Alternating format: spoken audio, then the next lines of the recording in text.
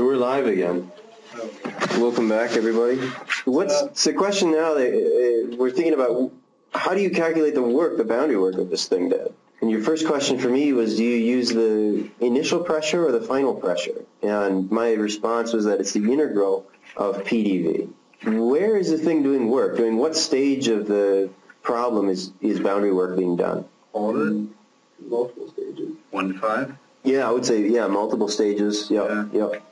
I would say that no boundary work was done until the big brick was lifted off. Yeah, that's when the volume changes. Yeah, right. That's when the volume changes, when the big brick is moving up towards the little brick. Here to there, here to there. Mm-hmm. And you know, and you know the pressures that's going up. You found that. So as the brick's traveling up, you're going to have your volume increasing until you touch that brick, and then your volume is going to stay the same. Uh-huh.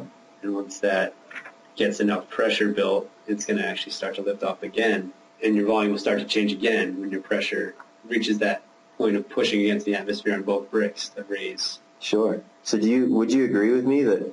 So that's where you're doing work, is at that end point where they're pushing and changing against the atmosphere and the bricks. Yeah. Where you're doing work. I would say you're doing work both when you lift the first brick up and while you're lifting the little brick as well. Right. Yep. And would you agree with me that pressure is constant during both of those? Yes. Yeah. So you know the pressure in both cases, you know the delta V, and you can calculate the total boundary work done.